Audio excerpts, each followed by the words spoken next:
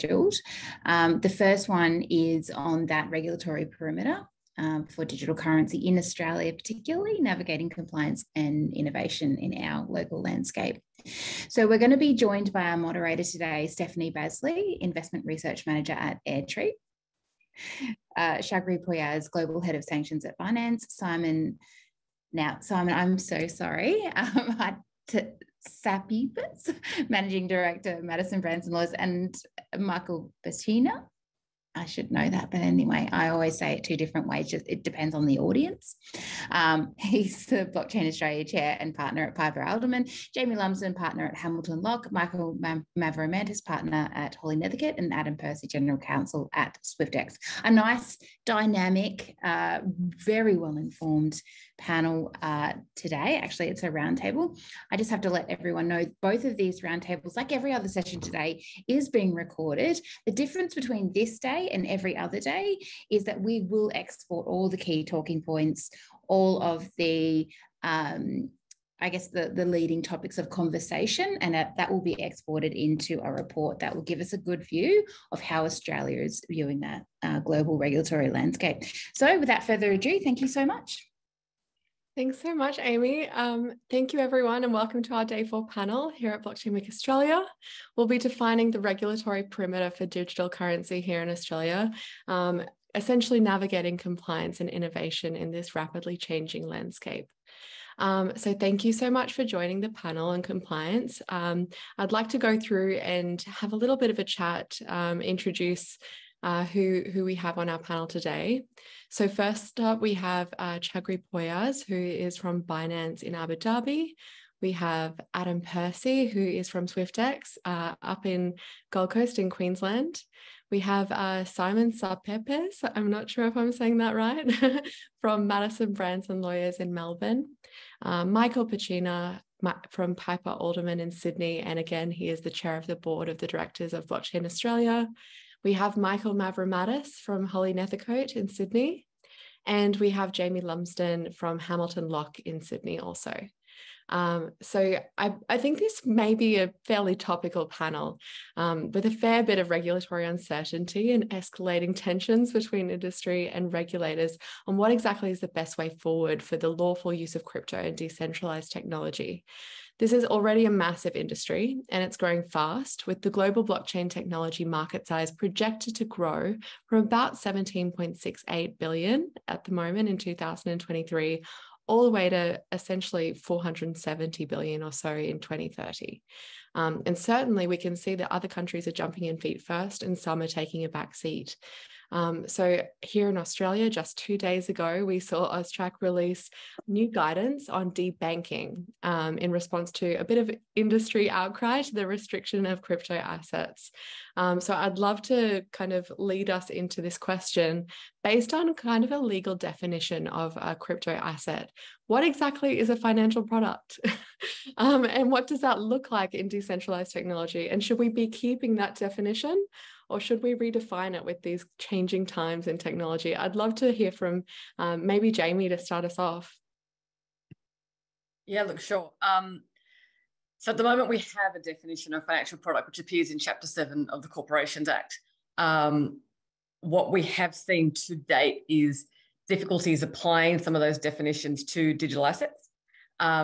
You can apply it, but the way in which a lot of digital assets are structured, it's new, it's innovative, it's novel. It is not in any way what was contemplated by the drafters of the legislation. You can apply it in some cases and it's relatively straightforward. Then there are other cases where it's hard to sort of know whether it fits into the definition because of some of the technological implications of the blockchain and the way that things work. In particular, decentralization is a really big one. So a lot of our definitions are based around the idea of a person doing a thing. So as soon as you introduce decentralization, there's no person to do whatever the thing is that's defined, and it will tend to fail the definition of financial product. So there's definitely some problems around current definitions failing to be suitable for purpose where you've got decentralization. And then there's what I would probably call some fringe cases where it looks like a financial product, but there's sort of different ways to structure it on the blockchain, which might mean that you can either choose to sort of opt in or opt out of regulation. And while that's not necessarily a fault of the definitions, it's not very good from a regulatory intention sort of perspective, in the sense that you get disparity in the way that things are regulated. So the answer to the question, should we change the definition? It's kind of yes and no. Some of the definitions that we have right now are just fine. And we should continue to regulate the things that we have regulated in the past, because there were good regulatory intentions behind regulating those things and consumer protection purposes. But we also need to change some of those definitions, because the way that the blockchain has evolved to produce digital assets means that some of the things that we originally intended to regulate in order to protect consumers are no longer being regulated. And so now that we sort of know what the blockchain is, and wasn't in the contemplation of the original drafters, we need to think about how should we draft this legislation with the intent in mind to achieve the outcome, given the fact that we now have new models like decentralization and things like that. That's a great answer. So maybe somewhere in the middle. Would you agree with that? I'd love to pass over to Michael Mavromatis. Would you agree with Jaime's thoughts on that point? Stephanie, yes, I do agree with all of that. What I would add is there's also a lot of flow-on effects, apart from, so you might think, what is a financial product, as we've just discussed, but the flow-on is what happens with financial products, what financial services are relevant here. So if you suddenly have a financial product which wasn't a financial product before, and you're operating an exchange, does that suddenly mean that you're operating a financial market, which is probably something that people would like to avoid in future? Or another example is, am I suddenly making a market because the sort of products I'm dealing with are now financial products? Is that what was initially intended? And yeah, I would suggest no. Wonderful. So I suppose that leads us into what debanking is in general. And so I'd love to maybe pass across to Michael Bacina, or Bacina, I think it's Bacina, and have a little bit of a discussion. Michael, what is debanking, and should we care about it, and why does it matter? Thanks so much, Stephanie, and thanks everyone for being here, and for the excellent number of people who've tuned in to watch today as well. Look, debanking has a long-running history conversation in the digital asset space, and we've seen some issues pop up around that. It's considered a little bit different from some of the payment restrictions issues that we've seen in recent weeks, but it's definitely a hot area for the industry. Debanking is where a bank, which is a commercial enterprise, decides that it doesn't wish to do business with one of its customers, and it, depending on how you're defining debanking, some in the industry it would be called de-risking. Some people would treat it as an inability to obtain a bank account, or if they have existing banking services, having their notification of accounts being closed. There's a fair bit of mystery around it, because there are rules around anti-tipping off if there's AML CTF, that is anti-money laundering and counter-terrorism financing concerns on the part of the bank, which prevent a bank from telling someone if they're closing an account, for example, because they think there's a money laundering risk associated with it.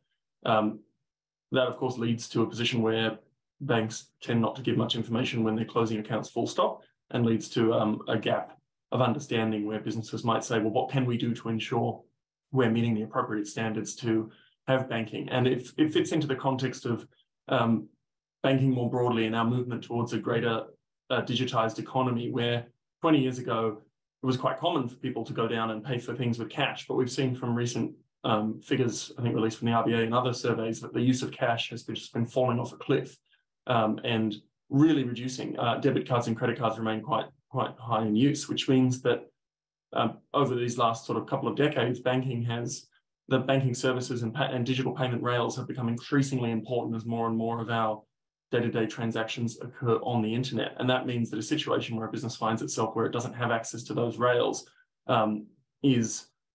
it's a little bit more than what the government stated in a policy response yesterday, saying it could lead people to return to cash. They simply can't operate in a cash environment because customers aren't carrying cash, and they don't want to transact in cash. So it leads to a situation where businesses are simply at risk of being shut down or going into insolvency. So it's a very complicated problem with lots of different parts to be unpacked. And I think we had really good outcome from a Blockchain Australia roundtable on scams. Scams are a really serious issue, with numbers being tossed around that have to be unpacked properly and the data understood so it can be measured correctly, but it's quite clear that there's a link of scams and fraudulent behaviour that goes into banks' decisions whether or not to continue banking services to certain entities, and that's something that is a point where meaningful progress can be made by many in, I think, the digital asset industry. The way that digital assets have grown up, to Jaime's point, is not in the same way that traditional financial services have grown up or other industries have grown up, because there are ways that digital assets operate that are completely new and novel, and that creates really new and novel challenges. So I would applaud the banks for their investment in their lab teams that have been getting across the technology and understanding it, because education is always the first step, followed by data. And we've seen the government endorse the data sharing recommendation out of the Council of Financial Service Regulators to understand more about the debanking problem. Because I don't think even the government has had access to really good data about to what extent debanking impacts businesses, whether it's within the blockchain industry or otherwise. Absolutely. I love what you said about new and novel development leading to new and novel challenges. And I think that really lends itself to the idea that as we're developing, we should be coming up with our own solutions to problems as well. So we'll talk about that in a little second as well. Simon, how did you feel about this idea of debanking? And, do you agree with Michael's take on that? I do. Michael always provides a very succinct and thoughtful response.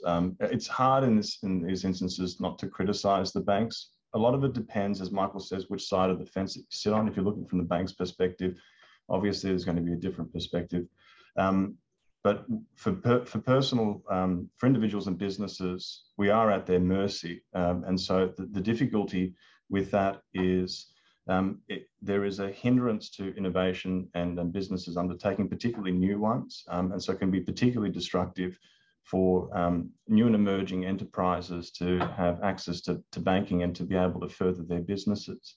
But the issue is not specific to Australia. It's an issue abroad, particularly in Singapore as well. And the immediate concern is that the lack of transparency is difficult to meet the bank's threshold in order to overcome the reasons for why they may not provide the banking services in the first place. So because it's not specific to Australia, that encourages us to talk about maybe harmonising laws and to inviting other jurisdictions to be able to have a more of a streamlined approach when it comes to that, so that we can increase relations between different jurisdictions and enhance innovation in business.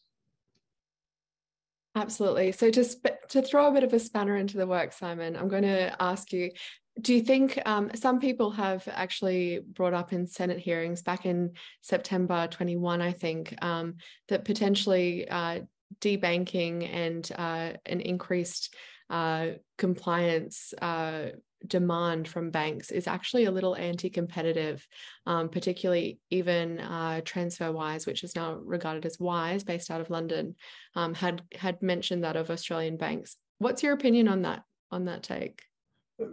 Possibly. It's hard to say, and I think that's the reason why it's hard to say, because there has been a lack of information and data. It's possible, it's the Commonwealth Bank, for example, had an initiative early that it decided not to pursue for the time being. Is it possible that it may decide to venture into that space and compete in its own right? Possibly. But on the other side of the coin, it creates opportunities for banks like neobanks, like Wise, to increase onboarding as well, as we're seeing quite a few clients turn to them where they can't get access to traditional banking services. Amazing. So getting kind of back onto that response from AUSTRAC itself, do we think that this is a positive response? Perhaps we can have a little bit of a brief discussion on what they've mentioned. So positive both in terms of fintech and digital assets. Perhaps we'll head back to you, Michael Bacina. Oh, I don't want to take up all the space. I'm keen to hear. Can we throw to Adam? Of course. Yeah, let's do that. Exchange perspective. They're at the coalface on this. Sure. And thanks, Stephanie, and everyone at Blockchain Australia. It's really great to be here today. I'm coming to you from Swyftx's Brisbane office. I keep lobbying for a Gold Coast office because that's where I live, but not there yet. Maybe in the next bull run. Look, banking it's such a vexed issue, right? For all of the reasons that the panelists have just gone through. I think, you know, it's helpful, certainly, to hear AUSTRAC's guidance come out. And I think we're starting to see more jurisdictions start to do this a little bit more. Certainly Hong Kong is the one that stands out the most to me at the moment. I mean, they are making a really considered push to get their major banks to positively bank crypto businesses.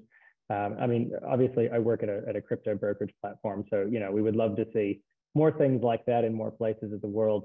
But, you know, look, we're realistic. We're on a journey with this. I think the key here is just continued collaborative discussions among all the relevant stakeholders. And I'm optimistic that the forthcoming regulatory regime for crypto asset providers such as Swyftx is going to provide that clarity and certainty that, you know, the responsible players in the industry are properly licensed and they're worth getting banking services. Amazing. So kind of on that point of international collaboration and how everybody is dealing with this a little bit differently in their own nation states. If we zoom out a little bit and we look at how Australia has been fairly collaborative in its response. I know, for example, they're accepting perspectives in terms of token mapping, AML, CTF and payments reform, with some high profile international moves of late from the SEC over in the US. A lot of people are left wondering what Australia's response is going to be. I'd love to hear from Chagri at Binance. Do you have any perspectives on this matter?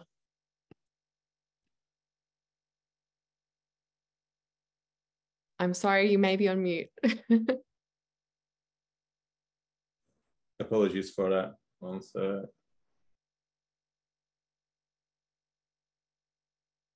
It would not let me unmute. Oh, we can hear you now. Can you hear me now? Okay. So, sorry about that. Sorry for that technical difficulty there. So yes, the SEC finally took actions, but there is still a gray area. So there is still a gray area between even the US regulators right now to define what crypto is. Is crypto a security or is it a commodity? So there is that debate going on. Even if you want to look from a broader perspective, global perspective, what MiCA defined in Europe is probably more solid than what US is right now. So if you want to connect that to Australia, because then Australia being obviously a major player, but always tends to see what US does first. Unclarity in US doesn't really help to countries like Australia or my home country, Canada, very similar situation. So there is, it is a tough subject, but there is an ongoing struggle, I would say, to have a global standard, to define a global standard, not only on the legislation part of it, or not only on the standards or guidances part of it, but even the definitions. I mean, if you cannot have the definitions, you cannot build legislation, you cannot issue guidances. So there is that, I'm not going to call it, I want to be very careful with my words there, I'm not going to call it a deadlock, but there is uncertainty right now, that what we have. But on the other hand, if you again look from a global perspective, like my colleague Adam just rightly said, what Hong Kong recently did with especially on the banking channels or encouraging their major banks, one of them, HSBC there, is interesting, because what is going on is probably the frustration that some major players, again, I mean, Hong Kong is a major player, Singapore is another major player, Abu Dhabi, where my office is a, I mean, is a major player. So you can see that moves are being already implemented, I would say, and that also creates another level of pressure with major powers like US. So I wish I could give you a more clear answer, but this is a very, very tough topic, I would say, like it's especially when it comes from a global perspective. But the short answer to you will be, there's no global standard. There's no global standard. There's no unity. Without a global standard or a unity, obviously we will continue to be in this gray area for a while. Yeah, absolutely. And I think it's a bit of a difficult time to be either a broker or a centralized exchange. Maybe we could pass back to Adam just for a moment. in all of this regulatory uncertainty, I'm guessing that you have to have a little bit of forward thinking, and you have to take advantage of what you know as your industry perspective, without any guidance or limited guidance from regulators. So what are you doing at Swyftx to supplement that? Sure. Look, I mean, continuing with my earlier comment of, everyone's on a journey with everything really in crypto. I joined Swyftx in October of 2021, which was in the heat of the last bull market. And at that time, there was sort of a flurry of these new players that had emerged onto the market. So just for context, in case the audience doesn't know, so Swyftx was formed as a broker, and what that means essentially is that we facilitate access to a number of different crypto tokens across a range of global liquidity providers. And that was really in response to the demand that our founders, Alex and Angus, were seeing in the market for Australians. It was, you could trade in a few coins through local liquidity pools, but you really couldn't get access to great pricing or indeed a greater number of tokens unless you went sort of away from Australia. So the Australian broker model was spun up to provide that access. And so effectively you're dealing with a trusted onshore Australian entity with a Brisbane-based customer support team, and so these were businesses that were really built in response to just market developments and demands. Having said that, of course, because for all the reasons that Jaime and Michael and Simon and everyone has described, these are businesses that weren't built requiring something like a financial services license from day one, as opposed to say like a share trading brokerage, which in order to operate you'd have to obtain your license. So we're sort of, in a little ways, it was sort of like kind of cart before the horse, and we see this playing out in other jurisdictions as well. Obviously, Coinbase and the rest are having their arguments over in the United States about that. But, I guess we took the view at Swyftx that, obviously regulation's coming. And I think, the longer the process, has gone here from token mapping, now we've got consultation and, custody and licensing consultation that's coming out in a few weeks. Our view is that we think we pretty well know where this is going to end up. We think that, as the Treasury person, Mr. Power, said on day one, they're looking at the conventional regulatory frameworks and working within those frameworks. So, we've long said that we think the AFSL regime is a robust one and it's capable of accommodating crypto assets. And so we, being relatively firm in that view, we just took the step to say, well, we're just going to start building right now. If we think we're going to end up there or somewhere like that, then there's a lot of work that we can do right now. We don't have to have every single rule fleshed out. I think both understanding the local regime for the TradFi businesses and seeing developments in jurisdictions like the EU, and then international bodies such as IOSCO, I think there is plenty of material out there for businesses in our position to be just starting our uplift right now, so that by the time the rules are clarified, we're ready to go. We don't have to sit around and go, oh no, now we have to do this major program of work. And so that's what we've been doing. We're in a bear market, and people say that in bear markets, it's a time to build. We're building. That's what we're doing. Amazing insight. Sorry, Michael. I might just jump in there because, fundamentally, I think to Adam's point, there's three outcomes of where Australian regulation will end up for certainly centralized exchanges. We will have something with, to Adam's prediction, for the category or authorizations under AFSL. So that would be best case an AFSL regime with properly tailored rules and guidance for the unique aspects of digital assets. Or number two, a bespoke regime or something which looks a bit AFSL light, which again has to be tailored to the unique characteristics of digital assets. Or the third and worst outcome, nothing at all, where things just continue along as they are, which doesn't seem to be, the industry doesn't really want that. You've heard from exchanges. I think Caroline Ballard's always very vocal. I remember last year in Blockchain Week, a big call out of, please regulate me. So, rarely has there been an industry which has been looking for regulation, but trying to help make sure it goes in the right way. Because I think to Chagri's point, when you have disparate international frameworks coming out and other licensing dropping in different jurisdictions, it's one of the most mobile industries, and Australia is very lucky to be punching above its weight to date. But we're still seeing, as it was mentioned in previous blockchain weeks, and mentioned again, as I did in my opening welcome this year, continued brain drain. We continue to see people moving to jurisdictions where there is certainty Doesn't mean there's less protections in those jurisdictions, or they're trying to go somewhere where it's really easy to do something dodgy. It's just about there being actual certainty, and certainty around regulation. Regulation, as a word, comes from regular. It's about making things the same. Where there's some certainty as to what needs to be done, provides certainty around things like debanking and treatment under law, treatment of contracts. And I think that's what a lot of people want. The real danger, of course, is whether or not the devil in the details, or how it comes through, getting to what Jaime mentioned earlier about whether if something is simply swept up as a financial product, there's certain ways that they just simply can't comply.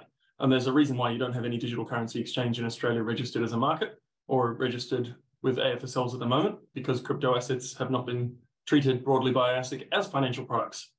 And if they turned around and said they were tomorrow, ASIC would likely have pressure to provide some grandfathering arrangements to move it on through. So there's really important policy decisions that probably should happen at Parliament level to decide where Australia wants to go. And there's been really amazing work being done at Treasury. You know, big congratulations to the government for providing that necessary funding for Treasury to carry that work forwards and do that consultation so the licensing can come through. And we have this amazing opportunity. The UK Law Reform Commission just dropped another fantastic paper, I believe it was yesterday, on digital asset regulation approaches, and they've really dug into that definitional issues. And their recommendation is really neat in that they think digital assets should broadly be a third type of property, because we obviously have shows as in possession, like a car or something you can hold, shows as in action, which is like a debt or some kind of contractual claim. And they've been the broad two categories of property. So for the UK to be saying it's time to legislate in a third category of property really recognises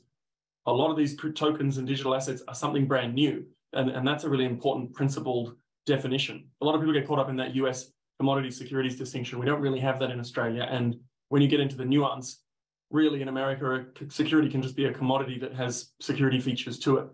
So it's not really this bright line binary division that some people will talk about if they're early in their journey of digging into the wonders and excitement of US law. But I certainly prefer and have always preferred that UK approach of really leaning into our common law history and saying, let's define it within the 1,000 years we have of common law history that's worked really, really well, because it can accommodate these things. And then that tailoring can help things flow from there, because the property issue is quite important to where the regulatory perimeter lands.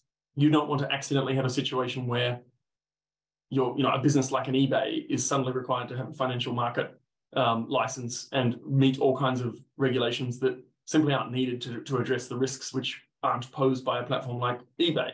But nor do you want something that's operating, looking an awful lot like a stock market, to be running around doing those things and exposing people to risks in the same way that they would be faced but for regulation of the actual stock markets in this country.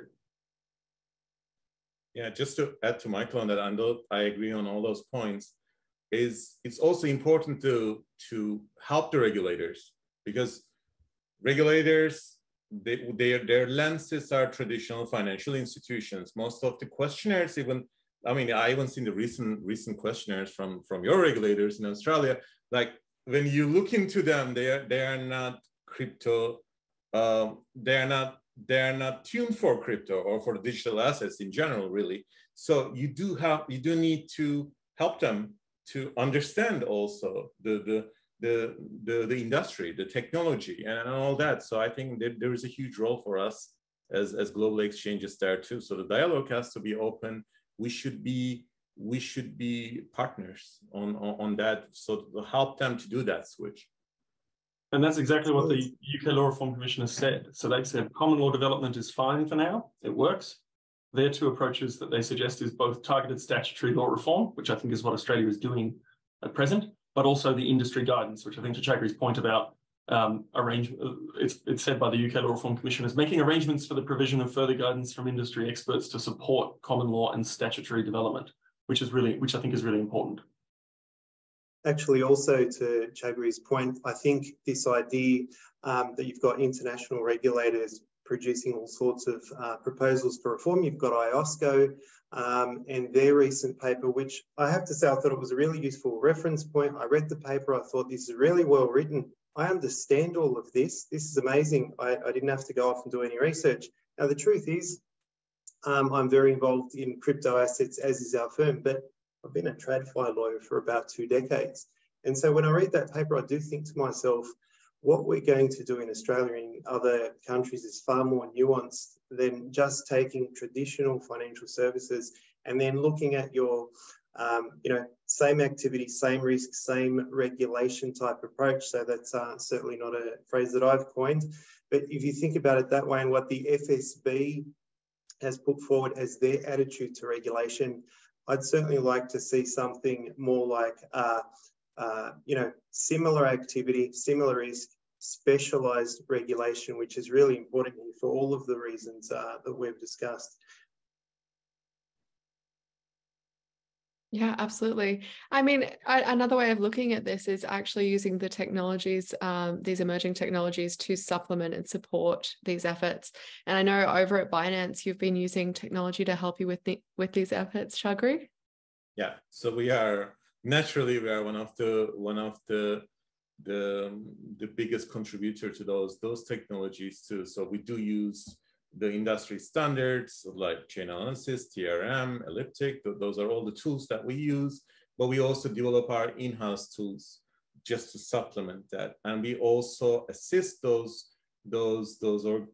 companies to even enhance their tool further, because at the end of the day, being the global exchange, being the biggest exchange, we do have more data. We have more. I mean, obviously, we have more KYC than any other exchange has. So we do help them to tune their tools because we believe that if you can actually make compliance more accessible in digital assets, that will help the industry to grow.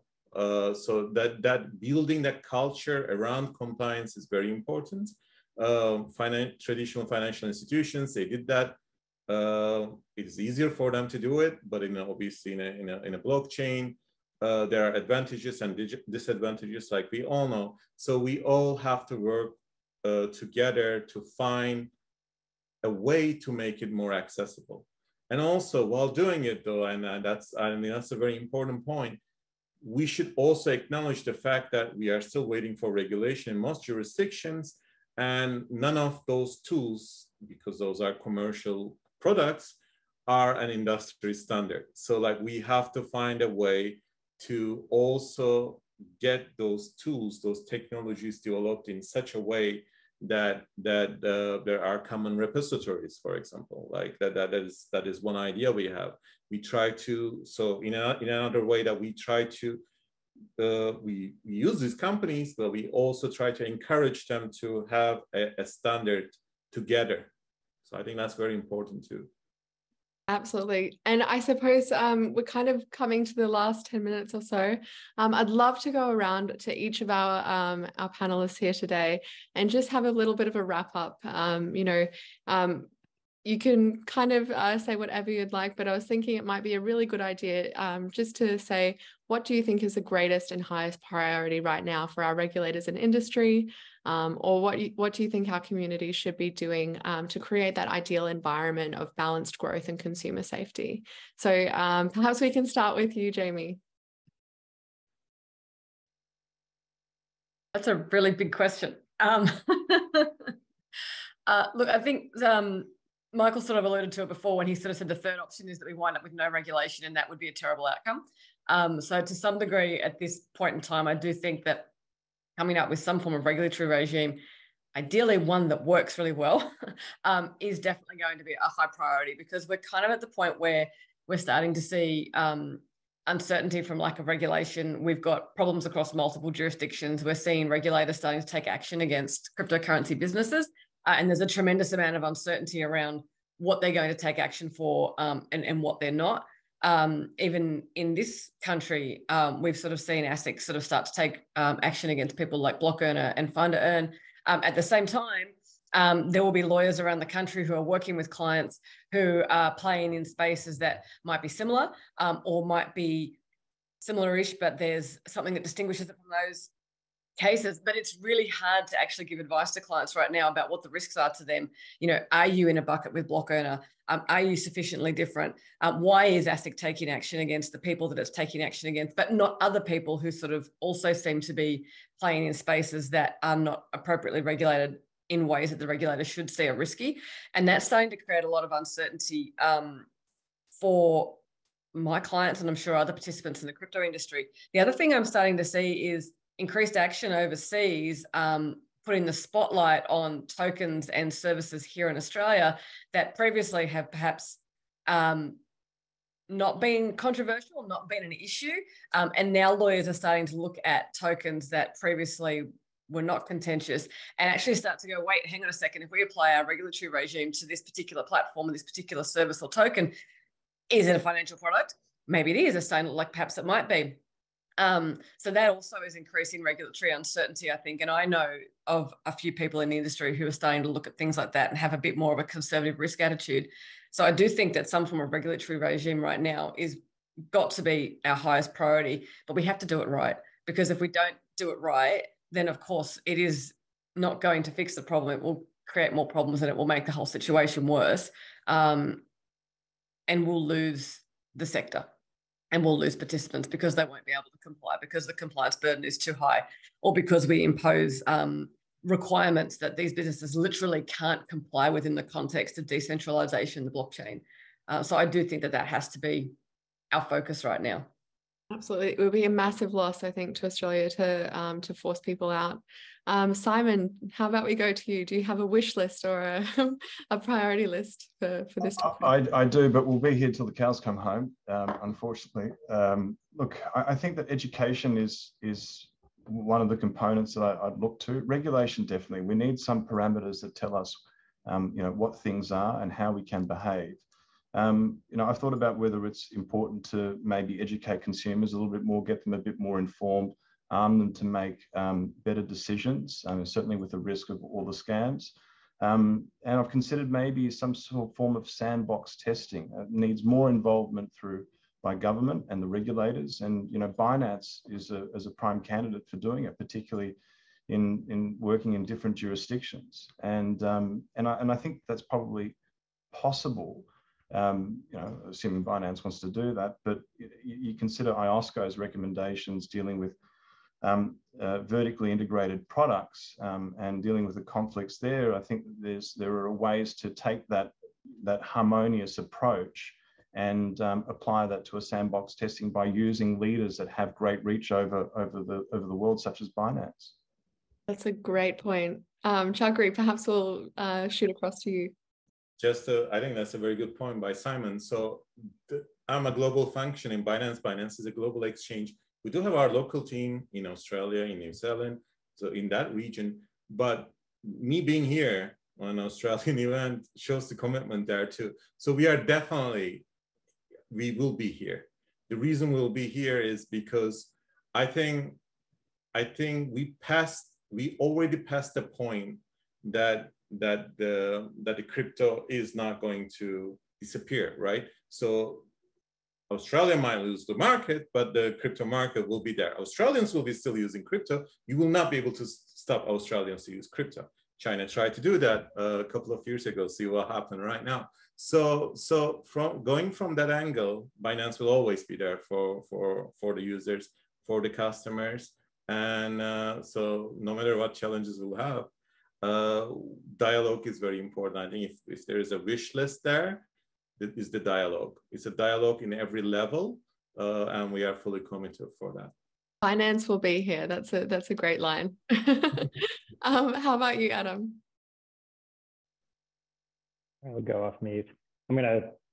I guess I'm going to kind of pick up on the education theme, and I might echo previous comments by Michael a while earlier, talking about how the need to adapt the regulations to fit the specifics of crypto and how it actually works. I think the key right now for policymakers, for government, for everyone who has a stake in the regulatory outcomes for this industry in Australia is just to educate yourself about the Australian ecosystem and the nuanced business models that exist. And one reason I'm optimistic that we have a government and policymakers that are going to do this is because they've already done it with the buy now, pay later sector. That's our most recent sort of fintech regulatory update in Australia prior to what we're doing now with crypto. And what you saw there is a real recognition of, here is your updated regulatory regime, but we acknowledge that, there are certain business models that are going on here. And so we're not going to just drop the existing law on you without appropriate tailoring to make sure that we preserve this thriving industry. I think we need to do the same thing with the crypto industry here. And I think we can do that, but the key is education and engagement. Amazing. Michael Mavromatis, perhaps, and then we'll finish with Stephanie. Yes, thanks. So, look, obviously regulation is needed. One of those reasons is investor confidence. I'm really looking forward to seeing the proposals from the government in relation to custody. That is a huge issue. I'm also hopeful in terms of those reforms. I think what we'd be looking for is, if you look at IOSCO, for example, they do acknowledge that assets may be held overseas. That hasn't always been the view. So from a TradFi perspective, I don't think that's too far removed from what happens at the moment. Just think about a regular custodian who might hold global equities in another jurisdiction using a sub-custodian. Those securities are held in a different jurisdiction. Why should crypto be any different? But of course, it's a matter of going through all of those sort of nuanced arguments and working out what the real risks here are. But yeah, really looking forward to hearing more about custody. Great point. And Michael, how about you? Thanks so much, Stephanie. And I think I'm very lucky to be last because everyone's made such fantastic points, which I definitely endorse. I think that the two main, if it was my priority wish lists would be to have the licensing and custody for exchanges and centralized exchanges in particular move forward as quickly as possible. I think that'd give great certainty to the industry. And I think that Australia has a really valuable opportunity. We were considered leaders 5 years ago when we brought in the AML CTF laws that recognised it and put a registration regime for DCAs. But we have, as Jane recognised on day one, definitely slipped towards the rear guard of what's happening in the regulatory march onwards. And I personally believe that the UK approach plus perhaps some parts of MICA are really valuable close to our existing regime. And we can learn also from the American model and what's happening there with the everything's fine, you can go in and change your business model so it's no longer decentralized and registered, no problems, which appears to be unfortunately the position there, to see what's happening as a live test of what happens if you get it wrong. So I'm really hopeful that we will have our policymakers and regulators look to the EU and UK markets to say, what's already been done? Whose shoulders can we stand on to get higher? Perhaps Australia wants to be closer to the Singapore, Hong Kong, or Dubai models, but I have a feeling, given our shared history and long-standing common law tradition with the UK, that it'll be more comfortable for regulators and policymakers to look at that shared history. So I certainly think, and one immediate point out of this is I will be sending under Blockchain Australia letterhead, personally signed, copies of the UK Law Reform Commission reports to the relevant policymakers and politicians who need to have them, because there's so much great material coming out all the time talking about regulation. There's also a challenge in Treasury and our politicians just keeping up with it and staying across it. I know many of the lawyers here and other lawyers also speak to the difficulties of staying on top of just the raw amount of material coming out and saying, well, every day we've got this tremendous further material coming out. And 5 years ago, we were sort of begging for some of it, and now we've got this flood of it. And it's great if we don't need sleep, but it all builds on that knowledge. And that does at least, tie over to the information sharing and transparency. I will note, just to close out one of your earlier questions, that AUSTRAC guidance that came out endorsed the information sharing aspects we touched on at the start of this roundtable. And so I also hope that we'll see a real collaboration between traditional banking and traditional finance and crypto asset and blockchain businesses to share data so that we can all get to the same outcome, which is what we want in terms of creating safe environments for users and those who are investing to undertake those functions, knowing that they're only going to face the risks that they're well aware of. There's enough volatility in there as it is without introducing other risks that can cause losses. And that's a fundamental, shared goal that I think we can all agree on and then work towards. Absolutely. I think that seems like a very reasonable path forward, both for TradFi and for crypto. But I think some people will be watching out for some mail from Michael Bacina now after you've said that. So, thank you to everyone for joining today, our roundtable. really some great discussion. Hopefully these conversations will continue to happen between industry, regulators and lawmakers.